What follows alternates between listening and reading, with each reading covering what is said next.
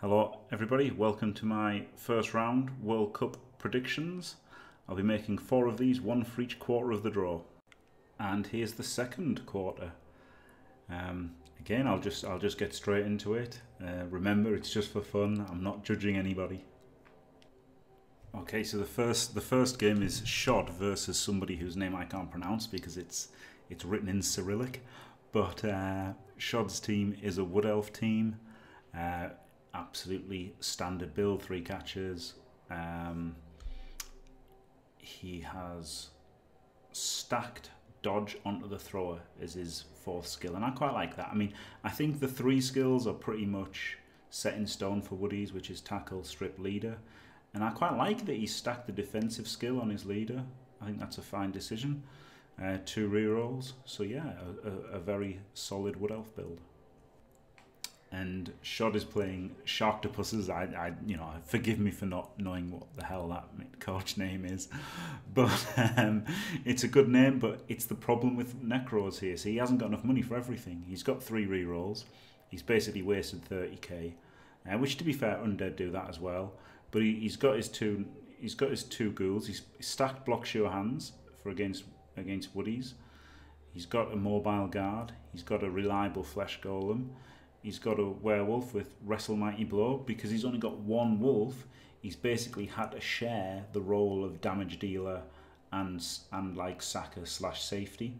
So, you know, this is the problem with Necro. It's why I didn't like them that much. Even though it's good that they get the extra skills, Necro are a bit under par at 1000 TV, and even at 1100 they can't get everything, whereas a lot of other teams, like for example the best ones, Wood Elves and Undead and Lizard Men, get full builds, and humans, they get full builds with everything they need, and Necro always have to give something up. So for that reason, I'm going to back the Woodies.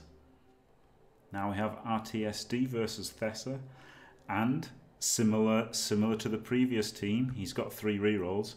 He hasn't wasted 30k because he's given up a white, and I hate giving up a white, but you can certainly argue it's better than giving up a wolf. But it's just horrible that they've got to give up something. They can't have everything. 12 players, double ghoul, sure hands, bit of strip insurance. Block on his fleshies, which are probably going to be better against Wood Elves. Block, tackle, and a mighty blow. Yeah, okay. Maybe he's going to plan on going mighty blow piling on this wolf, but I would rather have, start with either block on both or block on one and wrestle on the other. And he is facing the Flying Frenchman, coached by Thessa, a human team who hasn't used a double. Now, I don't really like that because I would have used my double on guard, on a different player. I don't know if he knew the rules, misunderstood the rules, or what. I mean, he is French, presumably, with a team called the Flying Frenchman. He hasn't even spent his fan factor. Like, you'd have thought if it was a conscious decision, he would have had fan factor, or a cheerleader or a coach. So it looks like he just didn't get the rules. It's the only explanation, because to me, there's so much value to be gained from starting with guard on the catcher, and then after the first game, getting an additional double, or getting the guard later on the ogre or whatever. I just think anybody would have used the double. Maybe he didn't. Maybe he just didn't want to, because I mean it's still a great choice. Guard on the ogre. Maybe at the end of the day, if you want to tackle mighty blow and as much guard as possible, that's what you take. The only thing is, you really should get the fan factor or the cheerleader or the assistant coach. But it's a fine team. 3 rerolls, Apple. That's what I like the most. And it's a human team, so I've pretty much got to back the human teams in nearly every game. So I'll back Thessa to win this one. Okay, we've got one of the very few Orc teams. Orc team's a bit shafted in this tournament, I think, just because humans are so much better. Basically, he hasn't got a thrower, which, as much as I hate the Orc thrower, I think starting with sure hands against Woody, with Woodies being such a scary part of the field, I think I'd like to start with a thrower, even though I normally wouldn't. He's choosing one of his very valuable 4 skills to give sure hands to the blitzer, and mighty blow, tackle, but no guard whatsoever. I can't really get behind this team selection, and Sengel89 may be a very good coach, but he is up against it with one of the worst matchups for Orcs. which is Lizardmen. Honestly, every time I play as Lizardmen versus Orcs, I just feel like it's impossible to lose. And now obviously it's not impossible to lose. The Orcs have got Mighty Blow tackle, and you know they could just get lucky with a Mighty Blow, but you know Lizardmen are a monster team. This is the only way I would build a team. No, it's not actually. I'll tell a lie. He's gone 12 players. Yeah, you could choose to have 3 rerolls and only 11 players. I think you've got to have the Apo. Some people have built them slightly differently. Some have gone 3 rerolls and no Apo, and some have gone 11 players. So there is a bit of wiggle room there. I don't hate 12 players, but with only getting the 4 block guys, or some variation, only getting 4 skills, I think I would have probably gone with the 3rd reroll. But maybe because he's gone all block, he's only gone 2. Plus there's overtime to consider. That makes rerolls more valuable than they would normally be. But yeah, I'm gonna bet on the French Lizardmen here. Next up, we've got Ilm versus Notorious Noob. Now, again, I don't know Ilm. I don't know really any of the French coaches, but there is a lot of big French leagues, so they're an unknown quantity to me, and they're not really Champs Ladder regulars. Again, his team build exemplifies the problems with Necromantic here. He's gone 13 players, only 2 rerolls though. So he does get and he doesn't even get all the positionals. He's still got to give up a ghoul.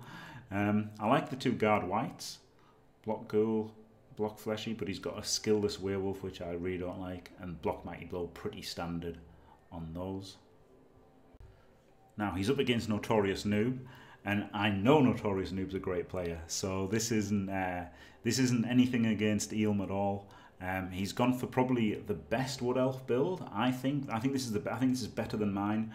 I think I took the risk of block on the catcher. He's just gone wrestle on alignment. I think this is probably the best starting Wood Elf build. 2 rerolls. I prefer 2 rerolls to reroll Apothecary, and he's gone tackle, strip as standard, leader as standard, tree.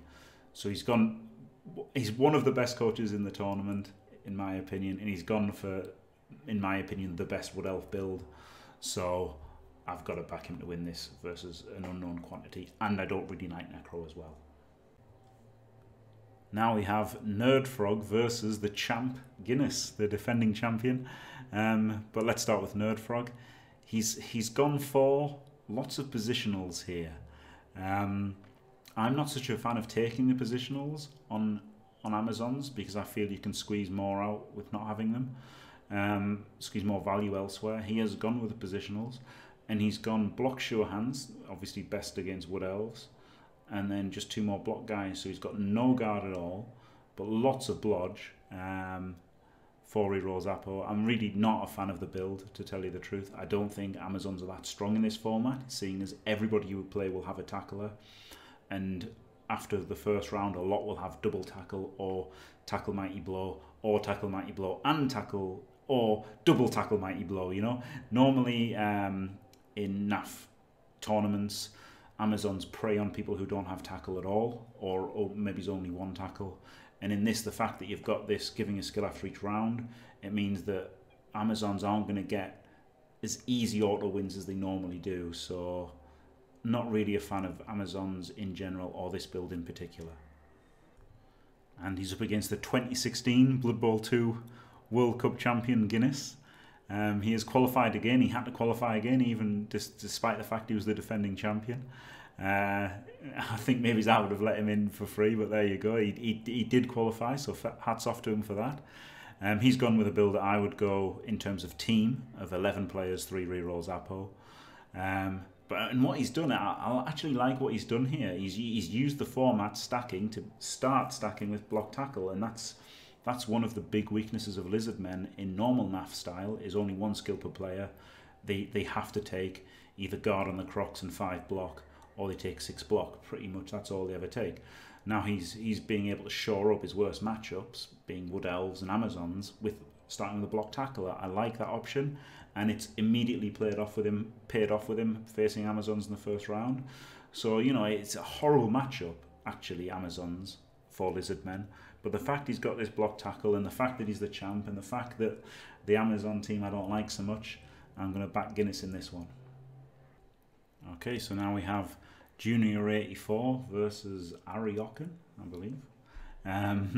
He's gone Lizardmen, has Junior 84. He has gone for the 12th skink, the 12th player. The, how many is that? 5th skink rather than the Apo. I prefer the Apo just so you can, you know, Apo a KO'd Saurus or a Kaz Saurus. I think they're far more important. I would just use it as soon as possible on a Saurus. So, you know, I don't know. I think it's a bigger decision between the 3rd reroll and the 12th skink, but I think I would always have an Apothecary, so I'm not such a fan of that. But maybe he wants to foul the War Dancer if he gets the chance, so there is that. And 4 block, pretty standard. Well, it is Ariokan, and he's gone for Pro Elves, a very strange choice, Pro Elves. Bit out of left field. I mean, they do get the extra skills, they do start with a double. However, what I would have done with a double is, I would have stacked Dodge and Guard on one of the Blitzers, and after the first game gone Guard on the other Blitzer, so you'd have 2 Blodge Step Guarders after the game 1, which would be very exciting, wouldn't it? The problem is going Pro Elves, is that obviously you've got a team full of Armour 7, and your catchers don't start with skills. He's given 1 guard, but he hasn't got dodge or block in the first game, and he won't get both. He's got the leader for the 3rd reroll in the Apo, so it's interesting and it's a brave choice. But and even though Elves have got quite good tools against Lizardmen, I think I'm still going to back the Lizardmen here, just because they're just a strong team. You know, there's not too much dodge on this team, only 3 dodge players, so he's going to have to dodge away from the strength 4 markers quite a bit. He's only got armor 7, so it's quite easy for him to take a lot of Kaz as well. So Junior 84 is my pick there. Now we have Nacho Bill versus Palladius. Nacho Bill's gone for the Rat Ogre, which I actually quite like a Rat Ogre. I think it's risky, of course, but you know, it can pay off. He's given it Juggernaut to make it very reliable, so that's okay. And then he's got the Thrower for the sure hands. 13 players. Now 13 players is, you know, you've got to choose. 12 players is a bit light, but 2 rerolls is a bit light, and you've got to choose to be light on one of them. And he doesn't have an Apo either, so you know, it's tough to fit in everything you want if you want the Rat Ogre. He's gone Max Gutters, block and wrestle, tackle, Storm Vermin. It's actually quite a nice little Skaven team, this. And you know, I don't mind going high risk, because at the end of the day, there's so much luck involved to try to win 6 games in a row against top quality opposition. Why not take something high risk, high reward, like a strength 5 guy with Mighty Blow, you know? I like the Rat Ogre. Now, Palladius, I've never heard of Palladius before the World Cup. He's only a level 15 coach, so he must play mostly in private leagues. He entered 3 private leagues and won all of them. So I won a ticket from all of them. I don't know if he actually won every league, but you know, he could have done. He certainly qualified from 3 different leagues. So he beat my record of qualifying to 3. And he's gone Lizardmen, and again he's given up the Apothecary for the 12th player, which I'm not sure about. And he's gone 3 block and a guard. I think that's a fine decision, especially he's got the 3rd reroll to make up for the lack of block. I do like guard, and yeah, look, I mean, he's a bit of an unknown quantity, but Skaven, I don't really like at this TV. They've got a bit of a wildcard chance with a Roger, but you know, with that record, he's got to be good, hasn't he, to qualify 3 out of 3? So I'll back Palladius there. And last up on this show, but definitely not least, probably the tie of the round. This is an unbelievable first round matchup. We've got Ducky, 3-time winner of Champs Ladder, I believe. He may take offence. I don't know. He might have won 4. I know he's won at least 3. Over 76% win percentage in Champs Ladder. He's absolutely amazing. He's a machine. Won it with all different kinds of races as well. He's gone exactly the same build as me in players and skills. He's gone the block. Bit of a risk, block catcher first game, but obviously pay off after it with when you get guard on him. He's gone for the Apo though, rather than the 2nd reroll. You know, a bit more reliability. It's a tough choice to make, because you know, if you end up rolling a 1 and you would have scored if you had a reroll, the reroll, not having the 2nd reroll could cost you the game. On the other hand, if you get a War Dancer knocked out or cast, having the Apo, you know, would stop you losing the game there. So it's a really tough choice between the reroll and the Apo. But yeah, Ducky's amazing, and he's playing Knee Proxy, and Knee Proxy's also amazing.